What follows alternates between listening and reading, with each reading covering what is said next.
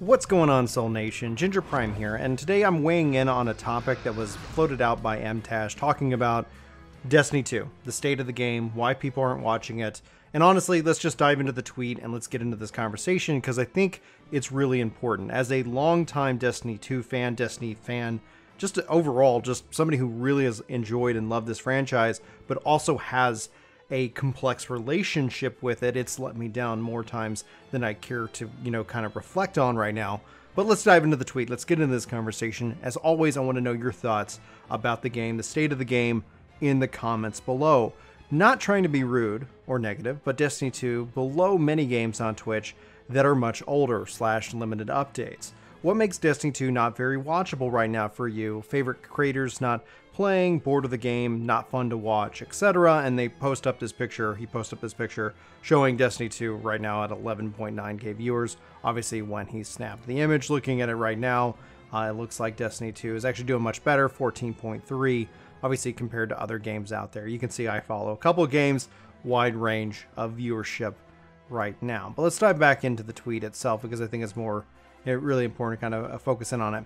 Paris follows this up, says, not fun to watch right now. Hard to get excited to watch Trials with the new rampant cheating and no new raid or dungeon to watch either. And kind of the crux of this, and because apparently this tweet is actually doing real well, apparently. I don't know. I don't get Twitter. At the end of the day, I just tweeted this. My reply to this is that right now Destiny 2 is in the season of quote-unquote bitch, where most of what is being shared is not really, it's just complaining about the game. Next, they'll move on to the season of quote-unquote hype as we gear up for the next big update, and then it's going to go back to the season of grind, where it's going to be played heavily, and then it's going to repeat. This tweet shouldn't discount the issues. People complaining about, cheating, people upset about Trials, people upset about whatever. I'm not discounting the game. The game always has needed work. This has been true since Destiny Year 1, Destiny 1 Year 1. And so it's on that topic that with Destiny, you don't see me covering it here on Ginger Prime that often. And there's a reason behind it. When I look at the game, I really enjoy it. But, and I've said this before, I've said this publicly, I've tweeted this out. Destiny 2's seasonal model, its current model, it's disincentivizing me to play. It has, hands down. What happens, and this is just the natural fact of life, if anybody out there is a parent or is considering becoming a parent, you might relate to this or you might find this interesting. But when I fall behind in the game, when I fall behind in the season, for whatever reason, and this is a me thing, this isn't that everybody has to agree, this is a Brian thing, I get disincentivized to log in and continue to play. Now, I've enjoyed the PvP updates that came with Season of the Worthy. In fact, I played it a lot. I think it racked up 1,500 kills before I ended up getting sick and wasn't able to play. And therein lies the rub. Why am I not actively playing Destiny 2 right now? Why is Gears 5 way more interesting to me right now? And Gears 5 has a seasonal model. Gears 5 immediately feels way more rewarding right off the bat. I can't explain it. I'm working on a review for this channel to explore its current state of the game because of the seasonal model it's brought in. Anyway, this is not a Gears video. So, why am I not playing Destiny? Even though, like, friends have said, hey, let me know when the next time you're going to get on Destiny and play. And it's that weird disincentivation. I felt it in the second season of the Dawn. And I felt that almost immediately because my son was born. And so I didn't get that much opportunity to play. And by the time I was able to, I started looking at it and going, there's just no way I'm going to get to cap. And it's that, and the fact is I know how to level up. I know how to grind. If I just put in the time and effort, I'm sure I could get to cap, but why?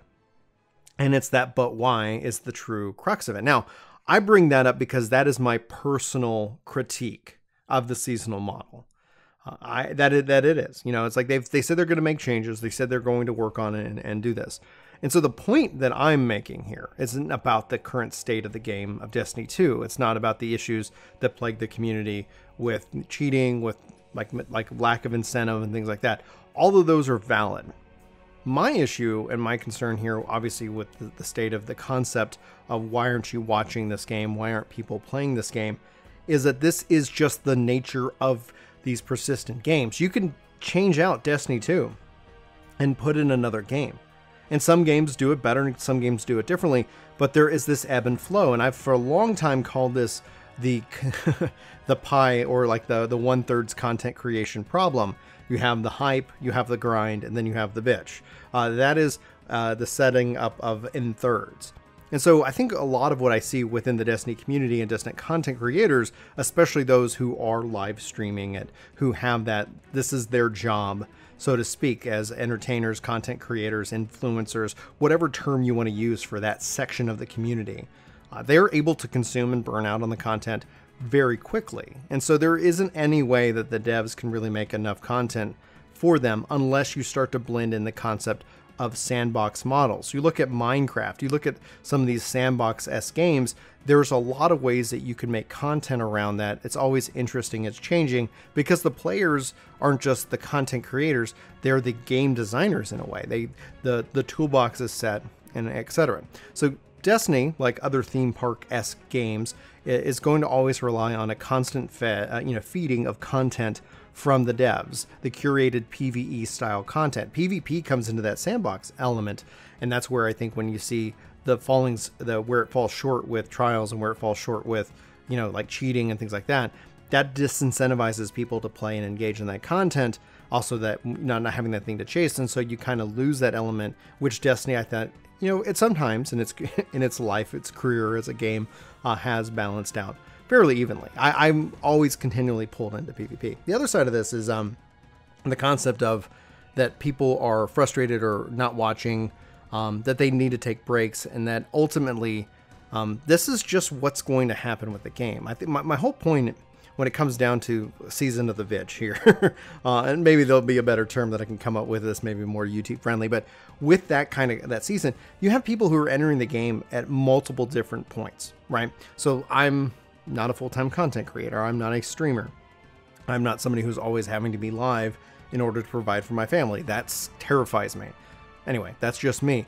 But as somebody who's coming into the game, when you see a community that's just, they've burned all the content, they've done all these things at a pace that I can never keep up with, that the majority of the gamers, cannot keep up with, it's inevitable that they're going to be frustrated. It's inevitable that there's going to be a disconnect in the community. So as somebody who consumes the content, I'm not necessarily looking for that content to watch right now. Like, just people complain about, why they don't have X, why they don't have Y, and they don't have Z. And the fact is I would say probably that might even be a minority, or it might be a small piece of the overall content, but it comes up, and whenever I seem to get exposed to it, I'm not in alignment with that, because if they're talking about the failings of the seasonal pass model, boom, I'm interested in that conversation to see where we line up. But I can only speak for myself. It gets overwhelmingly frustrating as somebody who is a content consumer, as somebody who's trying to engage and like get better and things like that, to have that overall negativity just posted, especially with what's going on in society today. And there is that kind of contrast when we're all in alignment and we're all frustrated at something. A negative video can be, it can congeal, like it brings us together as a community in one voice. And so all that being said, I know that kind of bounced around a little bit, and I do apologize. All that being said, when it comes down to Destiny 2 is, and this applies to any other game, it's not about where the game is today, it's about where the game is going. And that's always the concept of a seasonal pass model, or a game that evolves a games as a service. Because with Destiny, the question is, does Bungie understand? Are they listening? Do they have the ability to make the changes? And then will they? Will it end up working? And sometimes it will, and sometimes it won't. The problem with this is that gamers are very impatient, and this isn't all done in a bubble. There isn't just Destiny. You can only play this one game. There's only one channel. There's multiple channels. You can go play other things.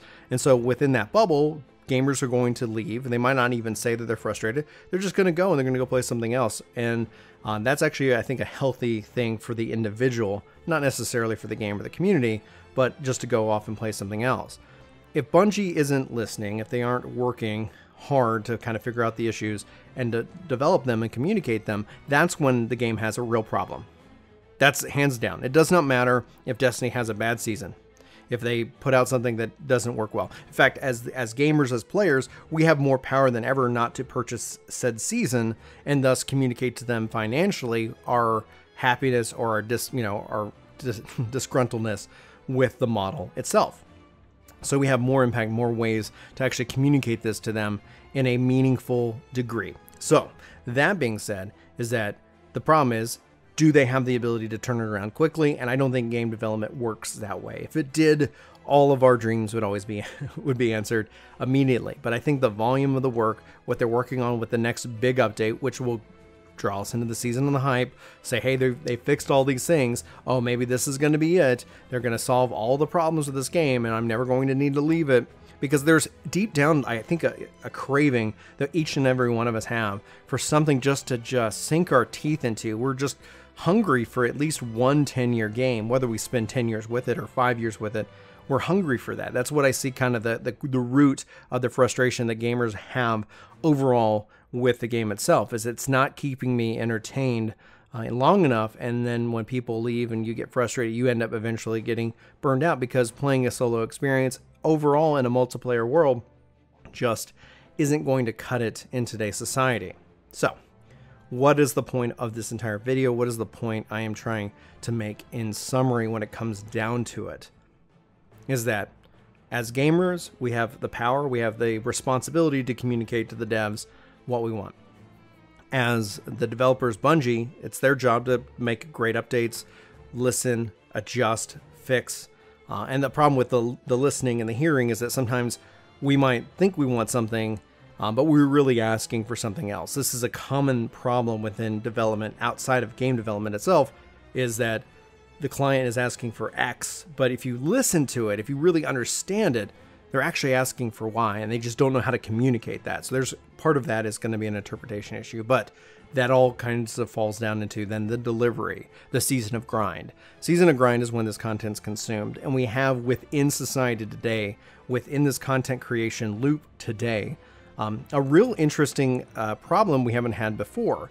We have people who it's their livelihood is to consume the content, break it down, and deliver it to other people for entertainment and education. So there's no way those people, and I'm not knocking them, because I think, obviously there's a lot of money there. This is a legitimate career. You can't knock it for the value it brings. You can question it. You can question the authenticity the authenticity of the creator themselves. But at the end of the day, like, this is a big industry, and it's only getting bigger. So those individuals, it becomes interesting to see how then they relate to the normal everyday gamer, and that's where the friction lies. I think when it comes down to it, from people not watching, people not enjoying that content, is there's other things that are going on right now. You might be quarantined, and thus because of that, you have more time to play. Maybe that means you're watching less, or maybe that means you're trying to find a new job. Trying to find more hours, trying to figure out how to provide for your family. The other side of it is that, if you've seen them do the same thing over and over again, and then all it's going to be is negative, it's like, why even engage in the content? Third thing is they probably, when you're playing one game, and especially if your career, quote unquote, is tied into that game, major concerns I have for obviously the risk on moving on. Now there's interesting things that these companies do. Like, once you get into the top 100, you're pretty much set, but it's like winning the lottery at that point. Like, you got to bring your A game all the time. And anyway, that's probably another topic for another video, another coffee chat, if you will. And so ultimately, I'm looking forward to Destiny. Destiny, when anybody's like, oh, it's dying, it's dead, it's, people are going to engage with that in different ways. I've always believed that games die all the time when you look at it at that individual personal level. If you're not playing Destiny, if it's frustrated you and it's caused you to leave the game, and therefore it's dead to you, who cares about the overall? Games never really die, and the best case and proof of that is private servers. People are working on a private server for WildStar right now. Games never die because there is a passionate community always behind them. They're going to grow, they're going to shrink, and you're going to have hype in which that it brings in a bigger community that's like, what's going on over here? But sometimes those communities just kind of move on. They kind of just bounce around from the next big hype game to the next big hype game. So anyhow, that's just a long way of saying that you got to provide your feedback. This is Destiny at its core. This is games as a service, games as its core. The root of it is that anybody sitting here like, yeah, if Bungie is able to listen and deliver great updates and content updates and learn from the positives and the negatives, the game's only going to get better, and people are going to come back and they're going to be happy with it. But it's important as gamers that if the game isn't making you happy, you take a daggum break. You step away from the game, because no game's worth hating. No game's worth getting so frustrated at that you swear it off forever. At that point, that's the heartbreak. That's the real loss. That's the real death. When you say, I'm never going to play this game again, and there's nothing they could do to get you back. And ideally, that's something that you as an individual gamer has to look at yourself and figure out what makes the most sense for you. If you start feeling that burn, if you're not interested in watching it, by all means, that's fine. Hopefully, my hope is that you can be a part of a overall bigger, great gaming community. So just with the fact that you aren't playing Destiny, maybe that's your social outlet. Like if you were to go to a bar or something, like that's your social outlet. Gaming for me is 100% social outlet. So all that being said, hopefully you're able to continue to maintain those relationships with your community, because that's what's really important, I think, and that's the real thing of it. Hopefully the game's working out well for you. I expressed my issues and why I'm not playing it right now. I love it. I love the PvP. Like, Destiny continues to bring me in, and it brings me in for a little bit. And in the past, it brought me in, and I would stay around for a long time. Season model isn't cutting it for me, and maybe it is cutting it for you. And I'm not saying that they can't have a Battle Pass style model overall as a part of the content in the game, but the current model it just makes me go play other games, and I'm loving those other games, and that's great because it means I can come up with some new reviews and maybe do a couple different videos here on the channel. I like kind of being a little bit free to create what I want and not being worried about the numbers, because I'm not a full-time creator here. So anyhow, those are my thoughts. As always with these coffee chats, I'd love to know yours. I really hope that you sound off in the comments below. I look forward to hearing from you, what you think, what you're feeling, Destiny, games as a service related, anything that I rambled on about here for far too long. But if you're here with me, thanks for sticking around. If you're new here, you feel like we earned your subscription, hit the subscribe button, come back for more videos, but only if we've earned it. If you're a returning subscriber, well, you know what? You are my guardian. You will always be my guardian. Thank you very much for your service. Brian out on that regards. Anyway, free compliments for returning subscribers only. But anyway, with that, I'm going to wrap up this video. Thank you for watching. Hope you guys have an incredible day. Look forward to talking to you in my next video. But until then, take care.